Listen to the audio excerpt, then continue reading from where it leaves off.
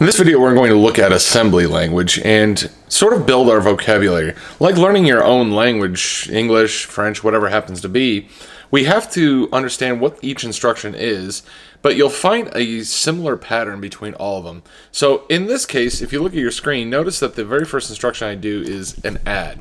So the instruction comes first, followed by the parameters to that instruction. If we look at this, we have A0, A0, A1.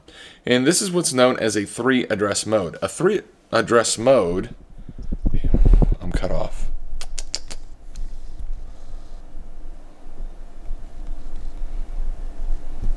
There we go.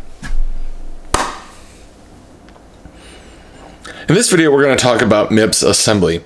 Assembly, remember, is just instruction after instruction listed in a way where we can accomplish a goal, a task, or whatever happens to be. And remember that whenever we compile C++, we compile that into assembly. So if you take a look at your screen, we have the add instruction, and the parameters to that add instruction are A0, A0, A1. Now remember, those are what are called registers, and all registers inside MIPS are 4 bytes or 32 bits. And they're prefixed with a $sign. So in this case, what we're looking at is the add instruction is going to add 2 numbers and store a result. This is called 3-address mode. In 3-address mode, we have a result register, a first source register, the left-hand side, and then the right-hand side, the second source register. So in this case, what it's going to do is it's going to do A0 plus A1 and store the result into A0. So generally, most instructions are going to look like this, like the multiplies, rem, remainder, add, subtract, add I, things like that. We're going to add the 2 right-hand operands, or subtract them, or multiply them, or divide them, and we're going to store the result into the left-hand operand. And we can look at this sort of, let me bring up the whiteboard just to show you what this looks like. So what this looks like is, if we do something like add A0, let's do T0, and let's do S0, okay? So this is 3-address mode once again, and essentially what 3-address mode means is A0 equals T0 plus S0. So in a 3-address mode, the A0, the resultant register, does not factor into these sources. It's not part of the source. There is what's called the 2-address mode, and most Intel machines use a 2-address mode. So in Intel, we can do something like this. Now the register names are weird in Intel, so don't let that throw you off, but we have one register called RAX, one register called RDX, okay? And what this does is RAX plus equals RDX. So see the difference there? In C++, remember, if we do a plus equals, that's the same thing as RAX equals RAX plus RDX.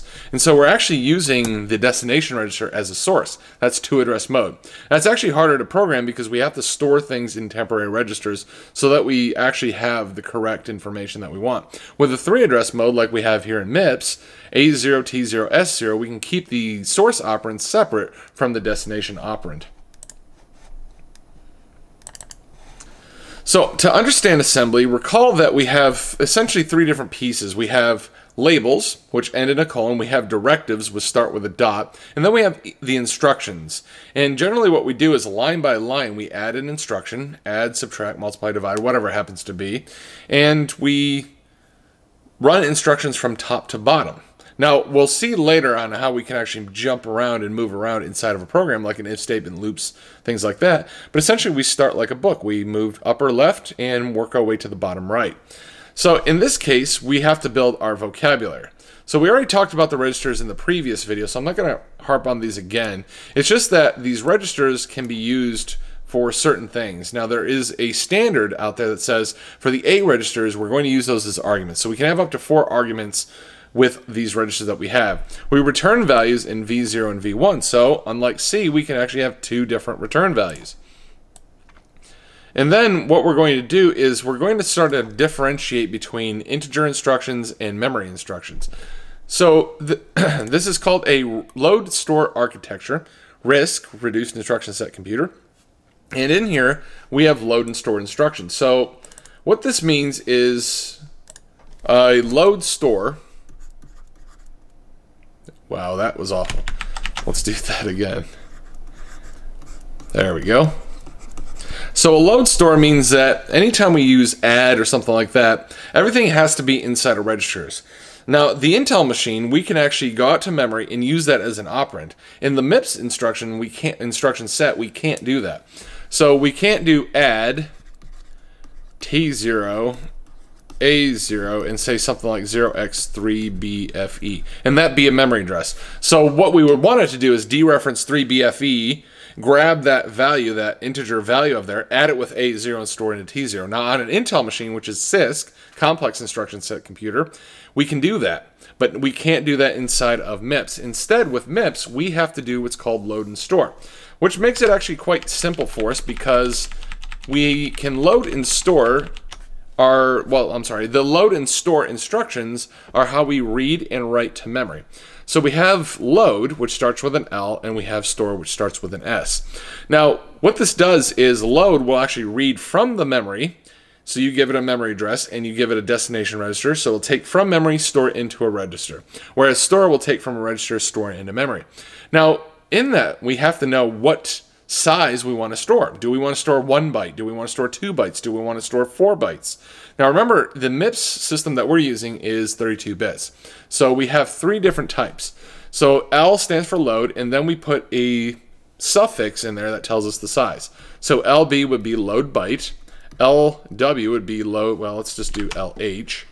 Load half word, and LW stands for word. Now, we have not really covered what word half word actually means, but in this, word is what's called a word size. That is the addressable unit inside of the computer. Now for this, a 32-bit machine, a word is 32 bits. So, let's see if we can figure this out. Load byte is 1 byte. Load half word is half of a word, so that's 16 bits, 2 bytes. So a byte is like the char data type inside of C++. Half word is like the short inside of C++, and word is like int. So we can actually specify the size, how much on this, remember all registers are 4 bytes, but how much of the register do we actually want to store into memory? That is the suffix, B for 1 byte. And what that's going to do is just like narrowing and widening, for narrowing, we take the lower 8 bits and that's what we store in the memory address. Half word, we take the lower 16 bits and that's what we store into memory. Load word, we take all 32 bits, 4 bytes of that register, and store it in memory. Analogously, we can store byte, store half word, or store word. So let's take a look at what these instructions actually look like and how we can use them. So notice that in store, we're going to go from a register into a memory address. And so don't confuse this way because generally the destination is on the left-hand side. However, that is not the case for a store. Okay, so in this case, we're going to take the value of T0.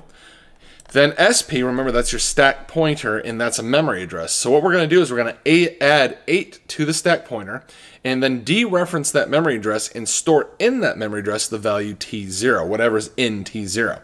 And so that is store byte, so that's only going to take the lower 8 bits of whatever's in T0. Store half word is going to take the lower 16 bits of T0, add 8 to the stack pointer, and store that value in there. Now this can be a negative or positive number. Generally it's 0 because we already calculated the memory address and put that inside of a register. But in this case we can actually hard code in an offset, and that's helpful whenever we use the stack. So load byte, load half word, load word is analogous to the store byte, store half word, store word. And in that case, remember loading means going from memory into the register, whereas store means go from the register into memory. So that is how we actually manipulate memory. All the other instructions that we have will manipulate registers or some sort of immediate and a register. And that makes this a fairly straightforward assembly language, ISA, instruction set architecture, because we know, okay, I don't want to go into memory right now, so I'm not going to use the load and store. Unlike the Intel machine, which you use the add instruction to actually, or move instruction to actually get information from the memory. So in this case, let's take a look at the common instructions that we have available to us. So add, remember that just adds T1, T2 and stores them into T0. Add I stands for add immediate. So remember, an immediate is a small integer that's actually built into the instruction. Each instruction is 32 bits. So it's a big, we generally look at them as hexadecimal numbers. And so we actually encode -100 in this case into the instruction itself. So that's what's an immediate. That's why they don't call them literals, they call them intermediates, because a literal is literally an integer, a char, a short, or something like that. that. In this case, it's an immediate because it's a part of the instruction encoding. Subtract, multiply, divide, and rem stands for remainder, which is the modulo operation. We also have our logical instructions, shift left logical, SLL. Shift left logical vector, well, it's a value which is in T0. So notice SLL takes an immediate, whereas SLLV takes 3 registers. So once again, all these are 3 address modes. So for SLL shift left logical, we take T1, shift it left 10 places, and store the result into T0. SRL is shift right logical, SRA is shift right arithmetic. So remember, arithmetic right shift is for signed values, whereas logical right shift is for unsigned values. We have OR, we have XOR, we have AND, we have NOT, and neg for negative. So neg will actually do the 2's complement. Remember, NOT is the 1's complement. We just flip all the 1's to 0s and all the 0s to 1. Whereas neg stands for negative, will actually do the 2's complement, in which it flips all the bits and then adds 1 to it. In fact, you could use them as a pseudo instruction to do just that. So we're not going to cover jumps and branches in this video. We'll do it in another one, just to keep this a smaller video so that we're not doing everything all at once. So the important things to know here is that we want to keep the memory and the integer instructions separate. The memory instructions are your store and your loads, whereas your integer instructions are your add, subtract, multiply, divide. Now, one thing about loads is, remember, we're widening. So remember, there were 2 ways we could widen a value. We could do it using sign extension, or we could do it using 0 extension. By default, if we use LB, load byte, we're going to take a byte from memory and store it into a 32-bit register. So that's 8 bits going into 32 bits, so we have to widen that value. By default, MIPS will sign extend. If we don't want that, we can use the unsigned instructions, LBU, LHU. So that U stands for unsigned, and what it will do is we'll 0 extend instead of sign extend. And so that's just a thing you need to keep in mind. So the reason we don't use, so notice there's only load byte unsigned and load word unsigned. Or I'm sorry, load half word unsigned. We don't have a load word unsigned because we don't need to widen or narrow. And we will do, there's no such thing as store byte unsigned because we're narrowing, we're not widening, and it's not the same value. So store byte will take a 32-bit value and store only the lower 8 bits. So the upper 24 bits get truncated off. So those don't exist. Finally, let's take a look at the instructions here, and then we'll get into a few examples. So once again, the important thing to remember here is that the shifting instructions use a V if we want to use 3 registers, because generally we don't want the user or the code to tell us how many times. The most common instruction that we're going to have is a shift left or a shift right, in which we hard code in the number of places we want to shift left or right. So that's why SLL, SRL, SRA all take an integer, whereas SRIV, SRLV, SLLV all take registers. So don't confuse that with the I, the immediate, because V is not really an immediate. It is encoded into the instruction, but there's 2 separate things. That's why they don't use the I versus the V. Okay, so XOR takes 3 registers, whereas XOR I takes 2 registers and an immediate. So keep those straight, but you will generally have a cheat sheet. Remember, in Mars, you can actually see as you start typing something out, it will give you a list of all the instructions. So I'm going to stop this video here, and then the next video I'm actually going to show some examples using loads, stores, adds, subtracts, multiplies, divide, that sort of stuff. So we'll get into Mars, see how that works, that sort of stuff. Thanks for watching.